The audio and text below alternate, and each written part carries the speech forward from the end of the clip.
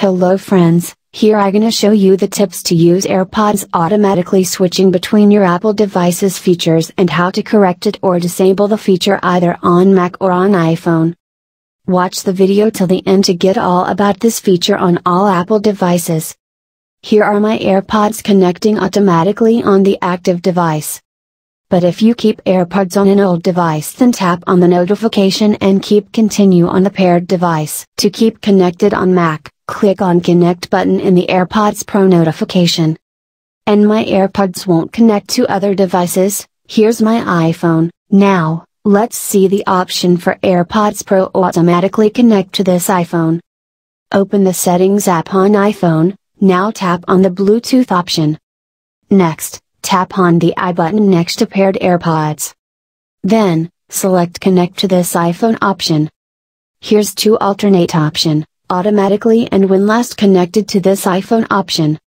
Using automatically option, AirPods Pro can automatically switch connections between all your Apple devices.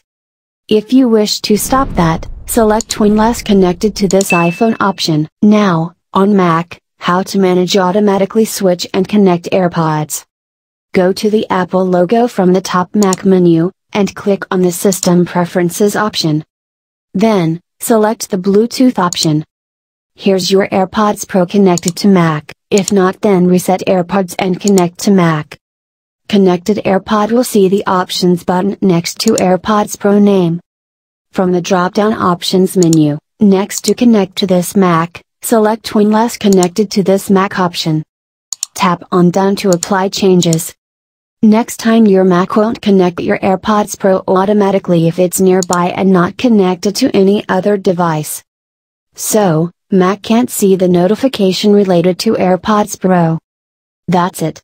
This feature is good to go for some Apple users but not all. Because users reported AirPods delayed in a switch between the Apple device and disconnecting automatically.